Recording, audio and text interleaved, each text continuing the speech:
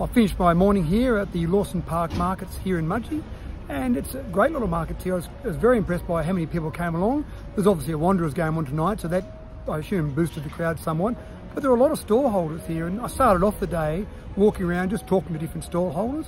Most of them were from Mudgee or the Mudgee region. Some were from outside the region, some Newcastle, some came from Lithgow, some came from just areas outside the electorate. So it was still good to talk to them because, again, the electorate boundary finishes, but it doesn't mean that everything stops at that boundary. So it is still good to talk to people about the region and what's important for the region.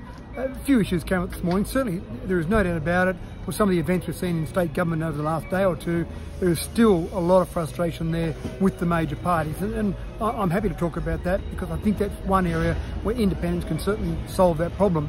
There's still some questions around the health in Mudgee. There's certainly a new hospital being built, but just some of those additional services, and I heard from some people today that have had to travel long distances away from Mudgee to have some, I would think, what I'd call basic health services delivered. So there's still an issue there, and I heard a little bit more about schooling and a few other issues. But again, it was great to talk to those stallholders, great to stand on my stand here at the markets and just talk to people as they came past.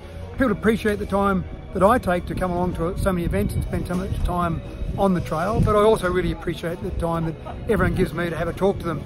I had a very funny incident where I ran into an old school friend, someone I haven't seen for a little while, who just happened to be in Mudgee for the weekend. He lives in Sydney now, and I'll post a little bit more about that in a separate post. But again, good morning, good people here, good to have a discussion, and I'm now off to Golgong in the Golgong area. I've got a couple of people to see around that area, and then finally I've got an event back in Dubbo tonight, and I'll finally make it back home tonight. This has been Mathew Dickerson, your independent voice.